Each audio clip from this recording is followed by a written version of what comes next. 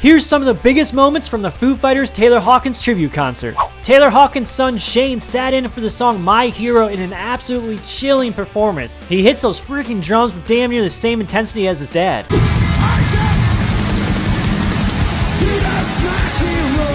Justin Hawkins from The Darkness, no relation, came out and stole the microphone from AC/DC's Brian Johnson during Back in Black. At least that's what fans initially thought, but Justin clarified that the duet was planned a few moments earlier, they just didn't have a mic set up. Them Crooked Vultures reunited for the first time in over 12 years. A supergroup featuring Dave Grohl, Josh from Queens of the Stone Age, and Led Zeppelin's John Paul Jones. And perhaps one of the most profound moments of the night was when Dave Grohl broke down during the song Times Like These.